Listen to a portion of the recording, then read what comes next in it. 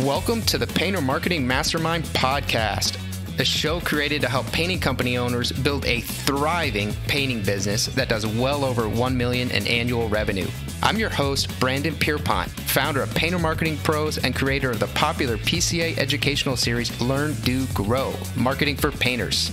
In each episode, I'll be sharing proven tips, strategies, and processes from leading experts in the industry on how they found success in their painting business. We will be interviewing owners of the most successful painting companies in North America and learning from their experiences.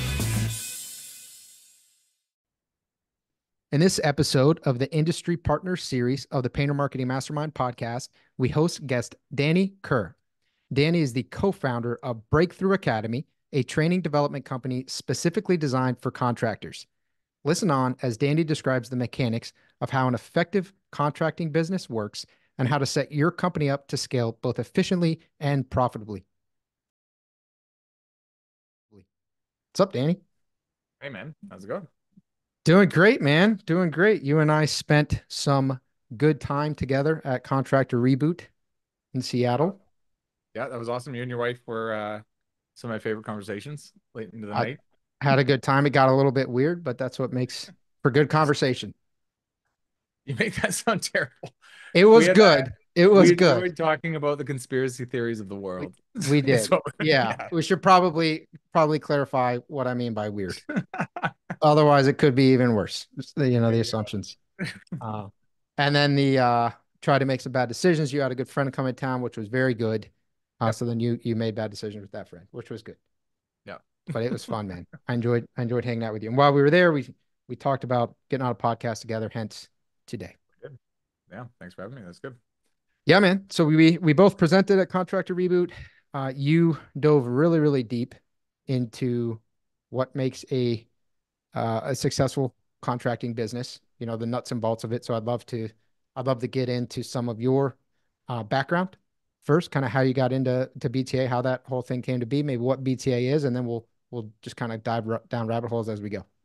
Let's do it. What is your background? So you want to start there? Yeah. So I did start in painting. So, that's it's kind of interesting being where I am now, because looking back, even being in painting was random for me, but I was 18 years old looking for, a job in university while I was going to school, and saw that sign that a lot of young kids see called College Pro Painters. It said, make 15 grand this summer. And I remember being drawn into that. I was like, I need 15 grand this summer. I got a lot. Who doesn't? I got a lot of bills to pay. So thought I was applying for a painting position. Found out it was for a student franchise role. And, over a course of a few interviews, ended up starting a little small painting company. So when I was 18, that was kind of my summers, 18, 19, and part of my 20s. And really started to see the difference between what I thought was going to be my success path, which was school, which, to be honest, I really struggled with. I'm hyper dyslexic, and reading and writing is not my forte, and university demands a lot of that. And starting to see myself excel in this little business I'm running, right? So I've got this little painting company, 6 employees, kind of just, every year booking work through the off season, producing it during the summer when I was off university, and kind of fell in love with it and realized that, like, I am much more of an entrepreneur than an employee, and I need to explore this more. So left university after my second year and went into full time to work for College Pro Corporate, and went from being a franchisee with them to being a franchisor. So I hired and trained my own franchisees, moved to the cold city of Edmonton, Alberta, which I do not recommend. It was a good experience to be there, but it's a little different than British Columbia. And kind of found my niche, whatever, my thing. I like niche. I think it sounds very a little pretentious, but maybe that's why I say it. I like niche. There you go. So it was, and really what it was not only was it being an entrepreneur, but it was teaching entrepreneurship. So now I had all these young, students who I had hired and basically were training to run their own small painting company. And I just fell in love with it. I fell in love with the challenge. I fell in love with the camaraderie it brought. I fell in love with being able to bring value. And my whole family is actually teachers. So it was nice to be able to be a teacher again, but in the world of business that I just learned. And I spent all in with College Pro, almost 8 years there. And really, in my own way, it was kind of my education. I said, well, if I'm not going to get a degree, this will be my education. So it was nice. I got paid to do it, but I also learned how to run a business. So that was the early part of my 20s and brought me to a place where I realized at some point, although this gig with College Pro is amazing, I do need to create my own thing. And I remember we had a Dragon's Den event. I can't remember what year it was now, but everyone in the company came together and we went over like, how do you take the concept of College Pro painters and create more businesses out of it? And so everyone was pitching, College Pro window cleaning, College Pro lawn care, College Pro moving services, different services that you can apply to the same franchise-esque model. And I remember going up there and just saying, like, if I'm very honest, like, I think we suck as a painting company. We're That's not honest. we're not that good at it. But what we are world class at is training young people to run these small businesses. And I think that we have a business model within that we could take what we do and basically create a school for entrepreneurs. They didn't go with it, but I remember sticking with that idea in my own mind. And when I left, that's all I could think about is I was like, I have to create this school, whatever this thing is. So took a couple more years working with another executive consulting company and learned about their world. And actually, if anything, learned about how much more I knew than I thought. I was 26, I think, when I started with them. And by the time I was 28, I started BTA. And it was kind of this like, I'm young, but to be honest, I have to do this. It's been like almost tearing me apart emotionally to ignore this idea. And it's been a bit of a ride ever since. So Breakthrough Academy started in 2015. We, had 12 members, I think, our first year. We're up to 618 companies we actively work with now. And over the last 8, 9 years, we've not only, realized a lot of our potential, what we can achieve, but I've learned a lot just from working with all these different businesses and seeing the patterns that exist in all these contracting companies and taking not only my experience of what I have, but really bringing the groups together where we can solve business for contracting. So now we've got a pretty tight program. We've got 47 staff working for us. And yeah, that idea, that dream that was bugging me for so long, I now understand why. It's like, this was what I was supposed to do. I had no idea, but it took a lot of years of just sweat, blood, and tears and figuring it out. And now we're here. So yeah, that's a bit of the story of how we came to be. What a cool path, man. So you have 618 companies now. Yeah. Yeah. I go, it What fluctuates is every week, right? But yeah, Sure. that is where we're at Sure. currently. So. What is your just general split, let's say, between painting companies and other businesses? In the beginning, I would say painting was probably about 35% of our overall portfolio. It is probably now around 20, say 18 to 20. Just marketing the way we have over the years, we've definitely got a lot into construction, a lot into roofing, landscaping, sub trades. So yeah, it used to be our biggest one. It's now not. And I think it's just come down to the need in all these different areas of business that we just get pulled into. And you just put your marketing dollars online, you build some relationships, and suddenly before you know it, you've got people in other worlds. So, and Sure. also this too, like I don't do any of the active coaching anymore. And we've hired some really expert coaches that have expertise in other industries. And that's kind of where we've ended up. But yeah, painting still, it's a part of what we do, but it's not the main one like it used to be. Sure. So we were talking before we started recording here, and you mentioned you guys just finished your winter summit. Mm-hmm. Is that right? How many summits do you guys do a year? We do one summit a year, so it's kind of the big crescendo to everything Yeah. we do. But all the members spend December getting their strategic plans ready, so we have a very tight process for that. And they review. We put them in groups of 5 when they're there, so where they review each other's strat plans before they go into the entire event, and then we kind of couple it with an awards night, a keynote speaker. We have a full day of strategic planning where they're all in their groups, and then we do like an adventure activity, snowshoeing, snowmobiling, dog sled races, ice climbing, all kinds of different stuff. So we were in Bend, Oregon this year, and yeah, had a really awesome crew there. Not only our members, but some of our members' wives were there as well, and get to kind of see the impact, right? Spend a lot of time behind the laptop doing what we do. It was it's a good refresh for like reminding you why you do what you do, and I obviously have a great time up till 3 in the morning some nights and hanging with good people. So yeah. That's super cool. Yeah, and you were talking about that impact before we officially started that and the reward of seeing it because you can get so focused on your business and helping people, but really into the logistics and the math and what you're actually doing, you kind of fail to always appreciate the impact that you're having. Totally. Yeah. Both just like in the family life and the personal side. And the numbers are neat. I mean, we had $2 billion that these guys all produced, these Wow. guys and girls all produced in the last fiscal year. And the average profit increase was 42%. So we always pull those numbers as kind of like an annual Wow. review. And just standing in front of all those people, meeting them, knowing their lives and the impact it's made. I'm like, this is getting kind of crazy. You know, this was an That's idea I had in my insane. basement, and it's now turning into this solution that kind of undeniable. And like, even for myself, I'm a little beside myself. I don't know how to fully take that in, but I'm like, again, I'm meant to do this. I'm glad I'm here. This is really Yeah. neat. So God bless, man. That's amazing. So 42%, I just want to make sure everyone is super clear on this. You're saying it's a 42% average profit increase. So basically, for every $2 of profit that they were making before, they're now making close to $3 on average. think about it this way. If they made, say, $100, they would make $142 the next year. That's amazing. Yeah. At the same revenue level. Some of the revenue will go up too. So like Revenue goes up revenue too. would go up by about 20, 30%. I think it was 26% was the average revenue increase. Net profit at 42. So we see revenue climb, but when we see profit increase even more than revenue, we know we're acting on those efficiencies in the right way. Love it. Making the business more efficient. Yeah, revenue is vanity, profit is sanity, right? Yeah. Yeah. So I think it's absolutely a wonderful thing BTA does. I think there are so many people in the trades who maybe don't have a professional business background. They might have, painting especially, they might have fell into it, right? Or they've just done it for a long time, or their dad did, or whatnot. What are some of the biggest mistakes that you see contractors make? Some of the patterns you've seen that you've been able to help people with at BTA.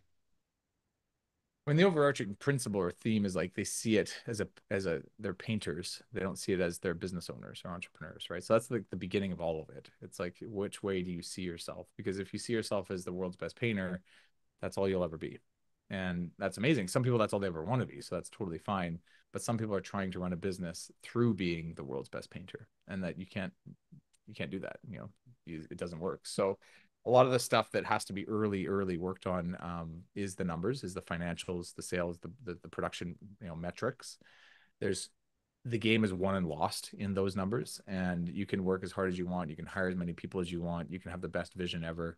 But if you don't understand how to make profit on jobs, you don't understand how to, increase productivity per labor hour, if you don't understand how many leads it takes to get a sale, and you can't, even if you know that, you can't project that out by a year, track back weekly and see where you're at, goal versus actual. You can't influence behavior, let alone your own behavior, let alone your team's behavior, right? Like, people need to see and understand, where do I apply energy and effort this week? And if it's always on a gut, I do think gut gets people to, like, you could probably do $1 million painting company and be pretty good just running it from your gut. But I think beyond that, you're playing a pretty risky game. And I see a lot of people start to falter after that. I want to dive into this concept of, can't build a business, a sustainable business, maybe to the scale that you guys are looking at if you're focused just on being the world's best painter. I think that mindset of not really focusing on the widget per se, but the business of, manufacturing, selling the widget. Let's go into that, because I don't think that's always super clear to people. They might be listening. They might say, well, Danny, you have to produce a great paint. You have to produce a quality project. So can we dive into what you mean by that? Yeah, I mean, I think when it comes to your product or your project work that you do, it has to be consistent with your brand, right? So people are hiring you expecting a certain level of quality and service, and all of you have a different level of that. I mean, I've met so many different people. Some people are specialized in the highest end niches of, the world's billionaires that they paint for. Like, literally, we have some clients that's who their clients are, and like, you better believe they charge for it. Their brand represents it. The people they hire and the expertise required is very niche. And then you've got all the way down to your average, just residential repaint, college pro painter kid that's, out there doing his thing, which is where I started. And our brand represented a certain level of quality and experience. And our job was to maintain that, right? Absolutely. So whatever that is for each individual person, I think that is vitally important. If you get away from that and you just focus on business and you say, whatever, the product can be completely crap because we'll just make as much money as we can, you'll last 1 or 2 years and you'll go out of business for sure. Sure. But it's not about more than trying to like maintain what your brand represents. And that's not as difficult as people think. I mean, some people think there's no way projects can get produced without me. But if you look around yourself and see almost any business that's scaled up over the years, or large, Fortune 500 companies and everything in between, small business, medium business, people have figured it out. It is not impossible. And a lot of it comes down to reallocation of your time. So being willing to pull away from the job sites a bit and being able to take time on other things like learning high-level recruiting and onboarding and interviewing, building standard procedures to enable a structure for people to enter and hold up the brand. And I think there's a bit of stubborn pride and ego too, where it's like you don't want to feel useless. You don't want to feel like you're not needed.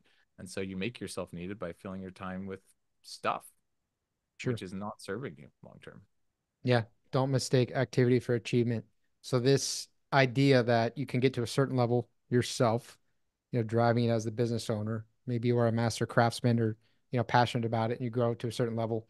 But then if you want to go beyond that, this idea, well, no one's going to be able to estimate and sell the way I can. Well, no one's going to be able to manage a project I can. Or maybe if you're earlier on, no one's going to be able to paint like I can. But you have to decide, are you wanting to grow a business as a business owner? Are you wanting to stay in that particular role? And if you want to grow as a business owner, you probably need to develop a new skill set because it's something you haven't done before. I think that's something you spoke about, a Yeah, contractor review. I'd love to kind of dive into this leveling up or shifting of skill sets. sure. Yeah, I mean, it's so when I see it with our members, like let's say this.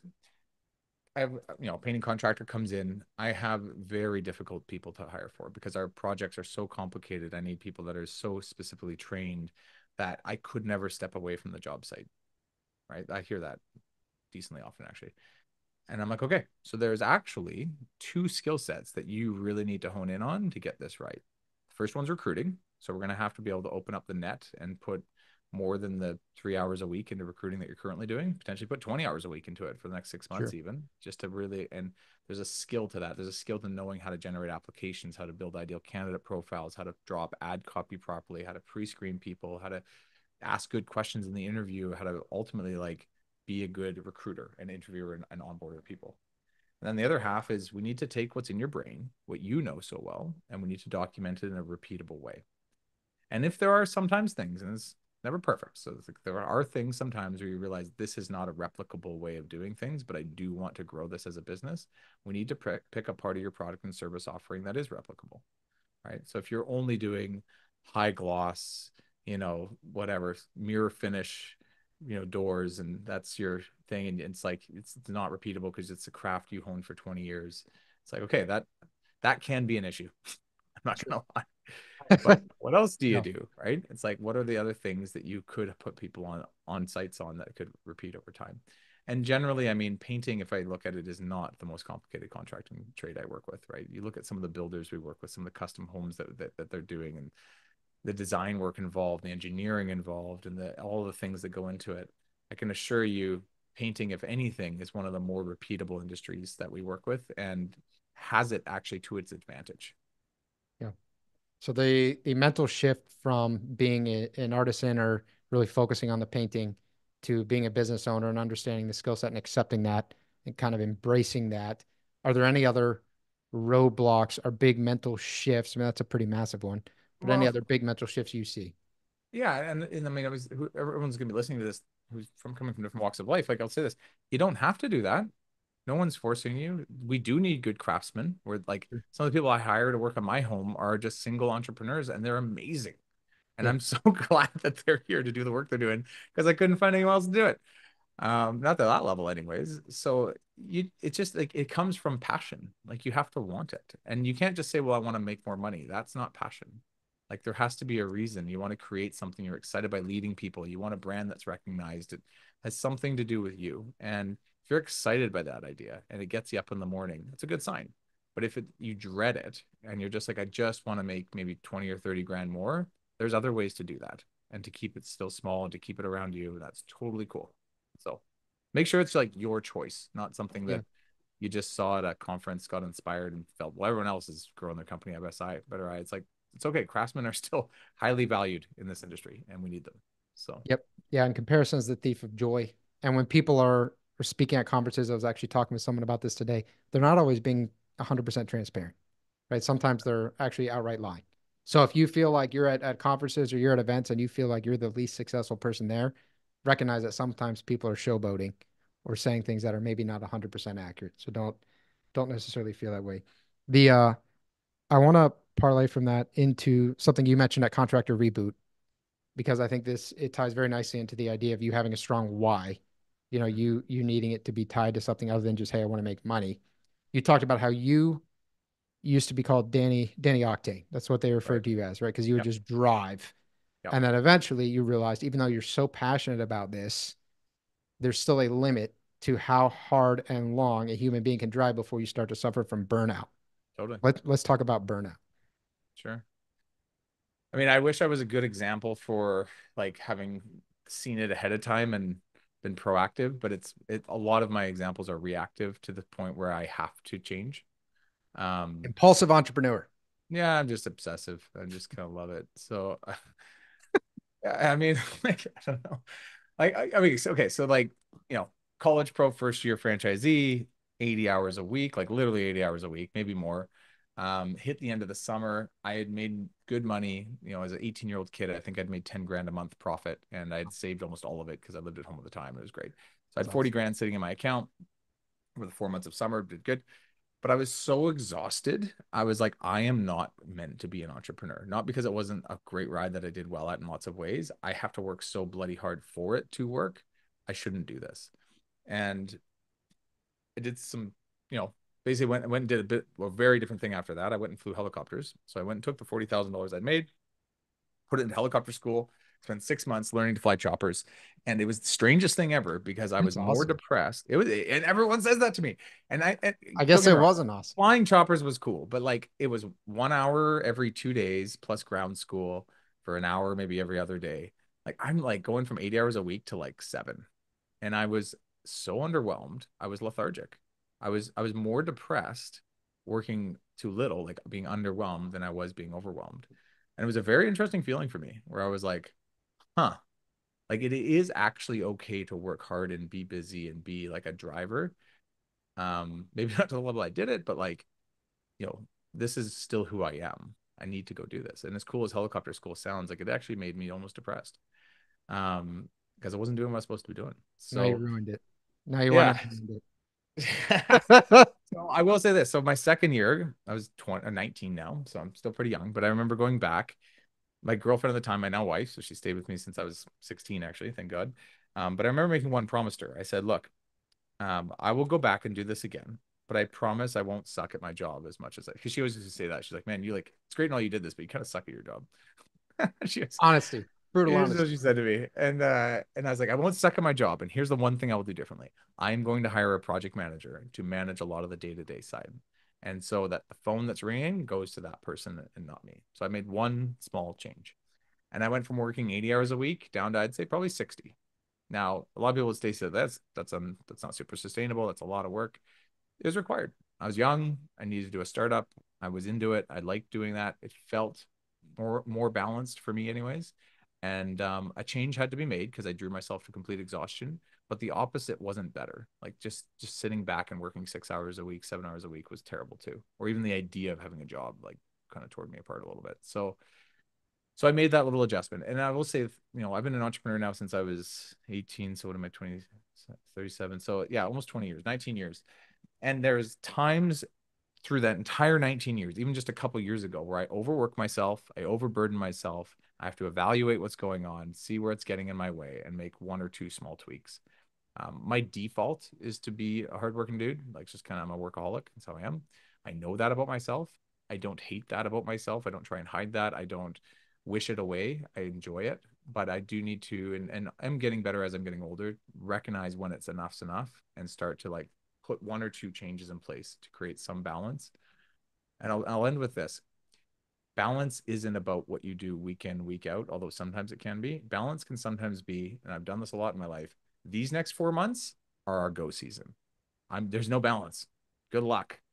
But the 4 months after that, I promise we'll go on this family vacation. I'll be home for dinner because it's our off season, and I'm good with that. So yeah, people as entrepreneurs, I think all struggle with this. I don't think I'm unique to this. Most of us do, especially the ones that are really passionate about what they do. And just know that it's okay. It's not okay forever though, because you will eventually get exhausted. Um, and sometimes balance is over the course of 12 months. It's not every day having, you know, everything look perfect in your block scheduled calendar. I do grind during high season, and then I make sure I have scheduled space to get away in our off season. I think that's great. And I think knowing that it's okay to have a different schedule, we don't have to hey, you have to take every weekend off, or make sure you take one full day off a week, or that you eat dinner with your family every night. Obviously, these things are ideal, but there might be go times, or there might be times in the development or growth of your business, especially early on, where that's just not feasible. If you do it, you might not get to where you're going. Sometimes putting your head down, hey, I'm going to sprint for a second here, and then I'm going to consciously not let that continue. I'm going to consciously pull back at this certain time. Yeah, and to even play devil's advocate to what I just said, don't allow that to be your excuse. So that's what you're always to doing, and be it's to be always a kind of carrot on dumb a stick, about and it. you're always 1 month away from having some time away. Like, Yep, schedule it, pay for the trip. Oh, we have to go on a vacation for it's a done. week and a half in whatever November 10th, and it's already paid for. So I guess that's what we're doing, right? And then I have made a commitment that like I will not work weekends as of these dates, and like I've already got scheduled things for those things. So force it on yourself, and you will find you're going to be okay. But it takes discipline and it takes commitment to actually doing it. My biggest thing is I just schedule things and pay for them. Once they're paid for, Yep. I have to go do them. And I do find after a good vacation, I'm able to like reset a little bit, then just Yeah. keep going with the same weekly routine. So Yeah, it's nuts. I've found that there are times when I have to pull back, or my wife pulls me back, yeah, and I don't want, it's kind of kicking and screaming. Like, no, I have to do it. And then you come back and it's like, wow, I'm pretty happy I did that, because now I just thought of a totally different way to do this, and it's much smarter. yeah, 100%. So you said you have to know when enough is enough. You and I are pretty similar in the hard charging. Hey, if there's something to be done, great, just roll up your sleeves, and we'll just plow through and get it done. How do you know? Because there's so much celebration of hard work, right? There's in the Mm, media and entrepreneurs, and hey, you have yeah, to go through there hell, is. go through the ring of fire. There's so much celebration of that and sort of idolization of that. How Yeah. do you know where the line is? Like, hey, you do have to work hard as an entrepreneur. It's a tough venture versus, hey, you're probably over the edge. Ask people around you. You're probably not going to be your own best barometer because your perception of reality is probably quite skewed to everyone else around you. Sure. Don't be afraid to ask. Ask your friends, ask your family, ask the people you trust and know, and don't be afraid of their answers because they're probably not going to be exactly what you want to hear.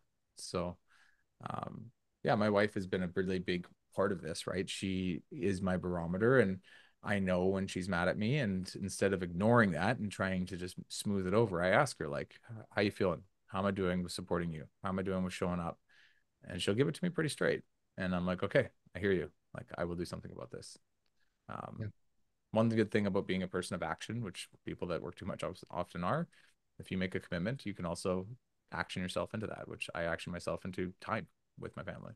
And I kind of know it's already an issue by asking and bringing it out into the open. I'm forced to contend with it. And I'm happy to. I'd rather have good communication around it than just ignore it and kick the can down the road.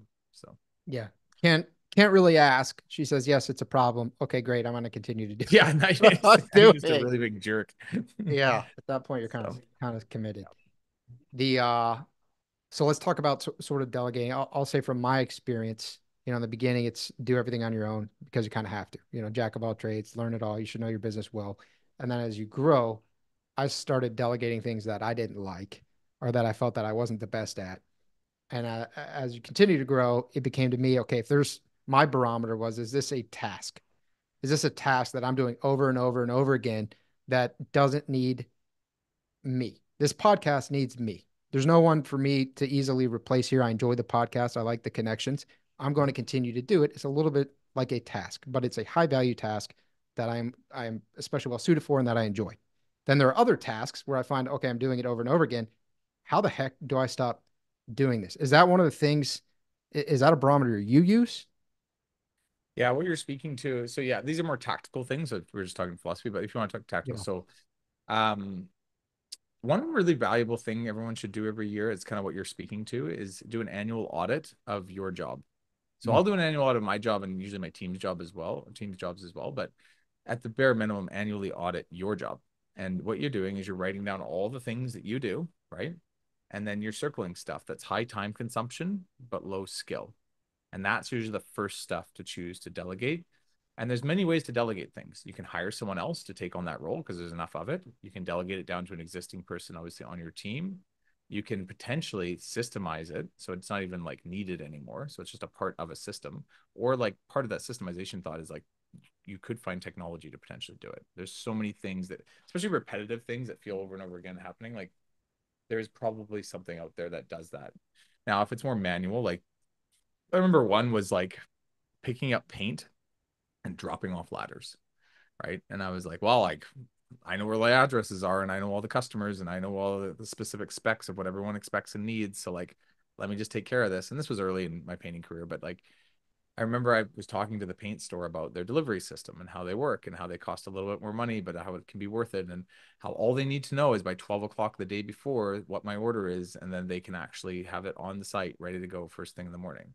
And I was like, oh, so like I just have to have a process with my production team where by 12 they call in and make an order, and they have to be aware of that. And if they're not calling me by 12, guess who has to drive to the paint store themselves and get paint? Them. The expectation is set. It's in their agreement. It's been discussed in training. Now we can go do that. Danny Kerr doesn't have to do paint anymore, right? Other little things where I was kind of cheap. I was like, I had one production vehicle. I had the only ladder racks. I'll move all the ladders myself. I want to save money. um, Gave up on that. Got some more production vehicles. Got some more ladder racks. Made sure each crew had their own dedicated vehicle, and completely stopped me from having to be at sites every single morning and trying to rush to get everybody going. Increased productivity of all my crews, gave me more time to go book more work, and gave me ultimately a space to actually create my business around me. So there's tons of stuff you do every year that's high time consumption and low skill that needs to be delegated, as you said. But delegation comes in many forms, right? Hire somebody, delegate down, systemize it, or potentially use technology. Yeah. Or, I mean, those things all need to be done. Some things you may be doing that you could just get rid of. But sometimes Or we do things completely that you just erase. keep doing it. Especially if you've been doing something for a lot of years. It's so interesting. I've seen our team do this a lot, but it's like, why do you do that still? I don't know. It's just, we've always been doing it that way. Always done it. There was a report that one of my assistants was making for me that was saved in Google Drive that I didn't go look for like a year and a half. And she did it every Friday. And she's like, well, you used to like, this is what you needed to like see our numbers at the end of the week. I'm like, I You know, but needed this, Danny. we set it up in our CRM now. Like it's all automated. She's like, well, I know, but like I thought maybe you wanted to check it and just make sure it was all accurate because you wanted to do that when we first set it up. And I was like, yeah, for like 2 weeks, just to like make sure things were. I'm sorry, I forgot to tell you. You can stop now. And we can save you 2 hours a week. So yeah, there's stuff for sure. And if you don't do that audit, it'll just pile up on you and your team, and the efficiency factors start to go down without that Yeah. audit. So I like that audit a lot, doing a full audit of your role, but then everyone on the team, and then figuring out is something being done that shouldn't be done? Is there, hey, you're doing this task and you're doing that. If we actually just have one of you combine it, it's going to be a lot faster. Things like that. yeah. I will say, to back that up, like to do that well, you need to have standardized employment agreements where each role is standardized and everyone knows what they do in the chain of command. You could do it on an Excel sheet and loosely tell people things, but it doesn't stick that well. It's really good when they know what their goals are, they know what their deliverables are, they know what their bonus structure is around hitting those goals, and then the tasks come out of all of that. So, yeah, anyways, that's a note that not everybody has in place, but I would encourage everyone, like, and we have them free on our website if people want to get them, but like get some employment agreements in place. It's usually a good place to start to be able to, create those mechanisms. So, Yep. Yeah, I love it. So the kinds of partners and customers that you guys have, so the kinds of companies that work with you, you've probably throughout the years noticed certain characteristics or trends, or the kind of company or person who comes in and just is likely to do extremely well, become sort of one of the top, versus someone who maybe comes in and is likely to struggle a little bit more. Can yeah. you speak to some of this? Our coaches actually, if anything, give us a lot of feedback because I'm running also our sales team right now. So we've got our sales team passing off to coaching, and we get a lot of feedback for like what's working and what's not.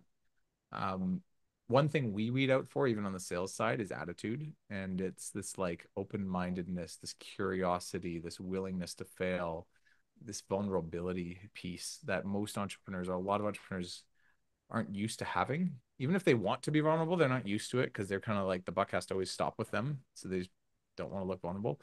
But being able to do that, it'll open you up to new ways of doing things and new ways of thinking. You can't just force your way into change. It has to be more of a delicate process at times. And so openness is massive. And I don't know, just like be less afraid to share is a good start. It's like just say what's really going on, be real. It's one of our values at BTA is be real. and you'll watch as people come with answers and understanding, and they'll rally around you more than just you against the world. Profitability is a thing. It's hard to scale when you're already not making money. And when you think that making money is going to come by doing more revenue, you're sadly mistaken. Really watch that. And that there are a few instances where revenue does need to increase because you have committed to more overhead in anticipation for growth, which I have seen that. But outside of that scenario, for the most part, you need to get the revenue you are producing to be a profitable part of like what you do, and then use that profit to scale up from there. Don't do this on credit card debt. Don't go get massive loans from banks, especially painters. You guys do not have complicated businesses that require a ton of seed capital. You can do this off your own dime, and you need a profitable business that already works for you to be able to scale it up. It's like a vehicle. It's like you got a vehicle that's just burning oil and gasoline. You're like, we'll just dump more oil in it and it'd be great. It's like, no, you have a fundamental problem in the mechanics of your machine. It probably should be stopped and fixed before we keep moving on, faster on this thing. So Yeah. that's a big one. I think the last thing is what we're talking about with delegation, but just like the ability and willingness to delegate and build a team around you, right? Find people who are better at what they do than you are. And that takes time and training and development, but like be willing to go down that path, because what happens is you hire somebody, you're saying you're going to be the project manager. I'm going to step back. It's going to be great. And they screw up. And you're like, you can't do this right. You're not doing this like I would do this. This is not correct. You're costing me more time and money. I might as well just do this myself. Like, you're fired. I'm going to go do this myself again. But what you're missing is the process it takes to develop that person, which is slower and more arduous than taking care of that one thing on Tuesday yourself. It's like, yes, I could go just squash that issue in an hour, or I could take like 3 weeks training that issue into that person correctly so that they don't have it. Go the longer route of that 3-week training, because that'll pay you dividends for years as a result. And you have to get used to that way of being with people. Yeah. Entrepreneurship in general, you have to always have that longer time horizon. And it is so tempting. If there's a fire, something that just needs to get done, just go do it, knock it out. It's so much slower and more frustrating to then go build the process, figure out why it wasn't done, make sure you've covered for everything, train the person on it. It just seems absurdly long, but it gets you out of that role. So ultimately you have to, it's a totally different mindset. You're not doing the thing. The thing is your business. The thing is your company. So when you're doing those SOPs, or it takes 5 hours instead of 1 hour, you are doing the thing because the thing is your company. The thing is not actually the widget or the fire. You know what's interesting? Some of the best business owners that I know in painting are really shitty painters. Yeah, I found that. Yeah, They can't do the job that they're supposed they to do. can't go plug in or fix They it. can't. So they're Yeah, forced to think differently right from the day one, and it creates that way of being right out of the gates. yeah, they have to find the processes and the people. Yeah, Being able to do it yourself is a crutch in some yeah, ways. it is 100%. So one of the cool things you talked about also at the contractor reboot was this idea of 10x. I kind of like to bash Grant Cardone. I mean, I respect him in a lot of ways, but I also like to bash him. So you said, every time you think about 10x, you said like your blood just runs cold about the operational nightmare Yeah, that's being created. Let's talk about this idea of, hey, grow. And I'm honestly partially guilty of perpetuating it just from, hey, we interview companies doing over 1 million. It gets people focused on that top line revenue without always necessarily thinking about their business. But let's dive into that. sure. I mean, I have two other business partners. One of them, Igor, who I would say is kind of like our ops leader, and he's incredible with the actual operational complexity and engineering execution of what we do and build every single day. And it's coming to a point for BTA even where I'm like, hey man, like, we have lots of extra profit. We should use this to grow the business in other ways. And he always reminds me, and I see it too in some of the stuff we're doing. He's like, Danny, you can only deploy so much capital at a time that you can manage properly, effectively into existence a good return. Because if you just dump money out into the world and hope that it's all going to work out for you, chances are you're just burning extra cash, because you can only effectively manage so much change in a given year. And I agree with them. And I've seen this in our business time and time again. And there's a lot of it is very counterintuitive to the like North American entrepreneurial story that we're always told, which is outside of painting, but like, in technology, it's like, go get seed capital. People will give you millions of dollars, go burn it running an unprofitable a technology company for the next 5 years. And then maybe someone will buy you up and you'll get a big return. It seems so backwards to me. It's very I'm like, weird. no, like learn how to be effective and profitable with what you have. Find your next big opportunity. Take one step into that. Take 20% of your time and step into that one new opportunity and prove that it'll yield results. Now build more resources and allocate more time around that. So we have always grown consistently and we've always grown with a lot of intention. We've never wanted to try and 10x the business because whenever we do, and any of the members we work with who have, and they're not 10xing, they're double or tripling within a year, which is a lot. That's a lot to do A in one lot, year. yeah. They're falling apart at the seams. The brand is falling apart. The people are upset. They're not making very much money. They're totally lost and confused about what's actually a priority because they put 20 priorities on their plate in one given year. And like you think about the hiring complexity that brings into place. How are you going to hire great people and spend the time to actually interview and onboard and train those people? You're probably not. You think about the profitability complexity that puts into place. You don't know what your targets should be for spends and overall profit if you're 10xing in a year because you've never had any experience with a business of that size. Think about the marketing complexities and sales pressures that puts on. It's like you suddenly are bringing that much into the door. Who's selling and booking and bringing in all that work? Who's securing that work in a profitable way? Who's setting proper expectations with all those customers? Like the amount of, especially in the brick and mortar businesses of contracting and trades, the amount of operational fuckery and nightmare that brings is not a good message for our industry. Now, if you've got a funnel where you can online have somebody click and buy a digital product and it's, they're doing an Amazon drop ship and you've just got to figure out the equation to get more ad spend into, okay, I get that there are arguments for why something simple can be scaled up. That's just the same over and over and over again. But in our industry, we're brick and mortar. We have real people with real job sites, with real physical things we do every single day. Um, Scale it, but scale it with intention and time. Time is on more sides. We don't need to do it all in one year. Yeah. The trying to scale it's a laborious business. It's labor. So trying to scale that quickly is difficult. Yeah, and every industry has its pros and cons. I always call it the great equalizer of capitalism, right?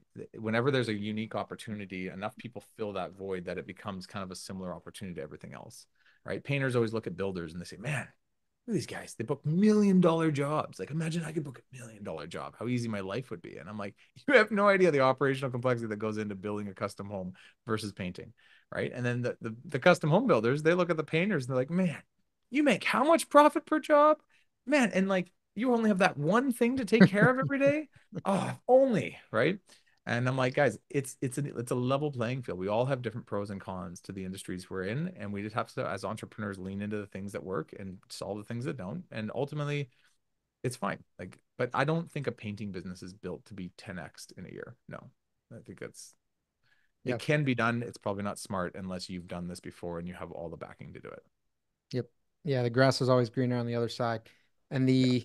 any time in my life that I've tried to throw money at a problem, it doesn't solve the problem. So if you're scaling, if you're 10xing or even 2, 3xing, you're having all these fires, way the operational complexity. You're trying to hire people. The default, like you said, you're probably not making a lot of money. Default is you're going to start throwing money, try to find good people. If you pay them a bunch, if you pose, we'll find a good person. But there's no vetting, and just throwing money out into the world doesn't tend to work very well. No. Yeah, I've heard you said this to me, or it's just this, maybe everyone says it, but it's like, I don't think really money makes more money. It can, but what really powers it is creativity and dynamic thinking. And the only way to be a really good creative strategic entrepreneur is to have enough experience to take yourself to that next step and then get experience there, and then enough experience to take yourself to that next step and then get, solidify the experience there. And I find it incremental. Like I learn more every single year. My capacity and my ability to make moves is way more than it was 10 years ago. But I couldn't have gotten there in one year. Yeah. Every year it took that little bit of learning. So So what is the general size of BTA now? How big is your company? so we'll do about 15 million. Well, we just finished 2023, 15 million. Pushing for about 18 million next year. This gives you an idea of our growth trajectory. Like I said, 47 staff. We have another 13 on the hiring roster for 2024. And yeah, That's it's a good pretty little big. profitable business. And yeah, Yeah. it's a So bit that's different than pretty big. trades. We don't have any variable expenses, but we have a boatload of overhead. Sure. You guys have And talent as coaches and we have everything. talent, we have marketing budgets, we have big technology plays we're making right now. But yeah, I mean, net, we have a very tight budget. We keep pretty like clear every single month how we did versus our goals on our financials, on our sales, on our member retention, all the KPIs that matter to us. And it's nice, steady growth of usually 1 to 3 million a year is kind of what we see, and that's what we've been doing since day one. So Sure. So I ask about that. I know, well, it's good to give people reference. I knew you guys were around that size, but I think we're kind of sold this idea of these sexy startups, right? That's in the news. That's what's spread. Entrepreneurship is these sexy, explosive startups, tech startup, this and that. Breakthrough Academy is really not a sexy company. It's a company that teaches contractors how to run an effective, but that doesn't sound like, no, it oh my doesn't. God, that's so That's super sexy, boring. right? It's like you're an educational company that Yeah. empowers people to run effective Let's contracting talk business, about Excel sheets today. right? Job Hey. descriptions, delegation, money, profitability of your company. But I think for 99.9% of entrepreneurs, success should look and feel kind of boring because it's doing the right thing every day over an extended period of time.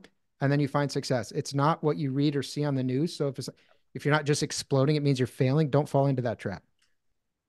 You know what it reminds me of? I was so when I was in university, when I was doing this painting thing, I was going to school to be a police officer actually. So I was studying criminal law, and I had done what's called the Junior Police Academy. And I remember in my mind, I had this vision of what it meant to be a police officer. It was like, I'm going to be out on the streets. I'm going to be dealing with people. I'm going to be saving people. Hollywood.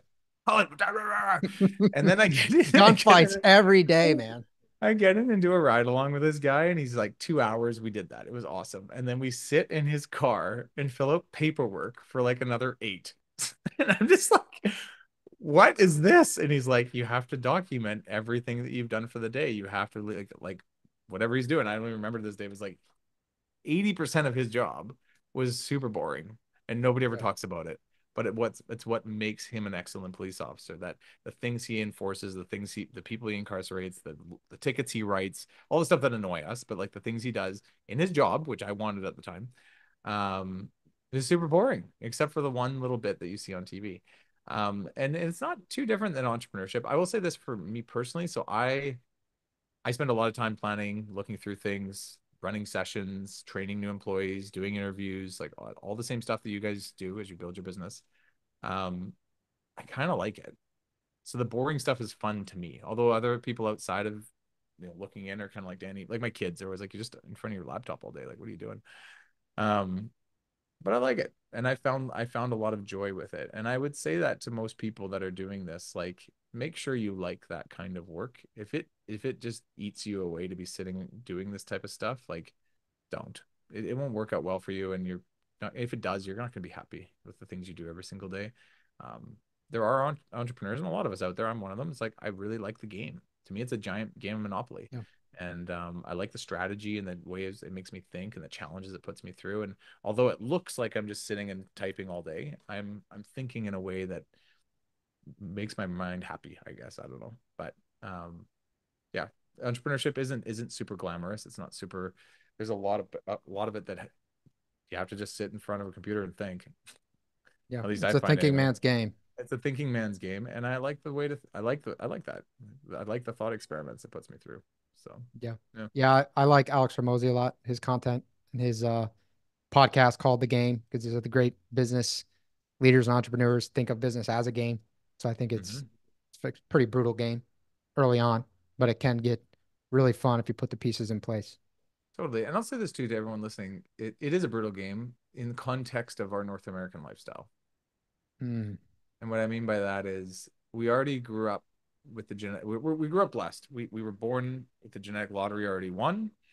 And if we really look at the rest of the world, I'm sure we can all be in agreement with that. But what's hard is to actually internalize that and know that. And so there's one thing I always say to myself. It's kind of a funny saying, but it keeps me sane. Danny, as long as you can eat, sleep, poop, and breathe, you're going to be fine. yeah. And so things can happen to us where we're like, man, I'm going to go bankrupt. Man, I can't pay payroll this month. Man, I don't know like how we're going to get this job done. This customer's suing me.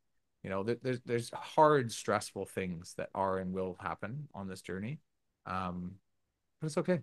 You already won the genetic lottery. This is a game.